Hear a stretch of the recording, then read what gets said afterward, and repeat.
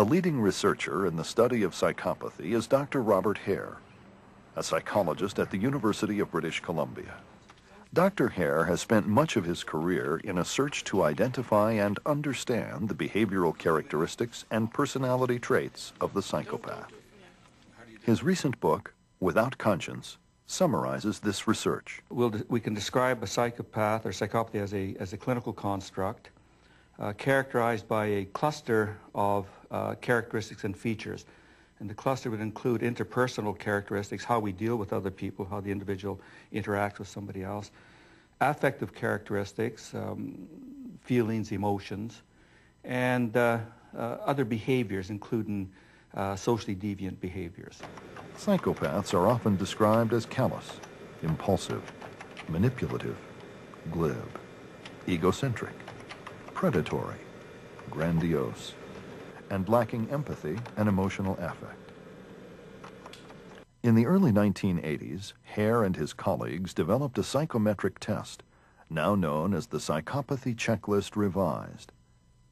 Consisting of a 20-item rating scale, the checklist measures such things as glibness, superficial charm, cunning, manipulative behavior,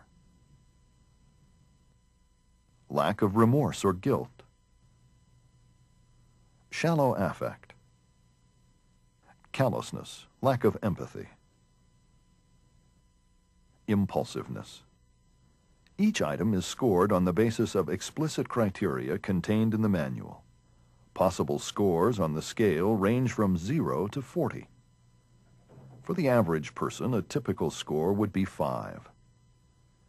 Anyone with a score of 30 or above would be considered a psychopath. I'm going to start with asking you some questions about your behavior when you were young. Did you ever get in trouble at school? To assess a subject, a trained clinician integrates information from a person's file and other collateral data. It is estimated that about 1% of the population may have the disorder. Many, like Pat Frizzell, imprisoned for violent crimes, are denied parole.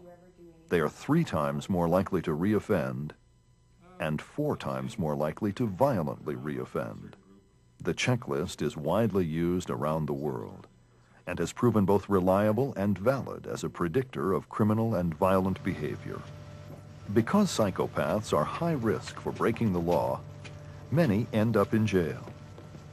Of inmates serving sentences for violent crimes, about 20% score high on the psychopathy checklist. It is a disturbing fact, however, that the great majority of psychopaths are out in the real world undetected. They live on the narrow margins of the law, often engaging in cold-blooded and predatory behavior. These individuals cause incalculable damage to other people.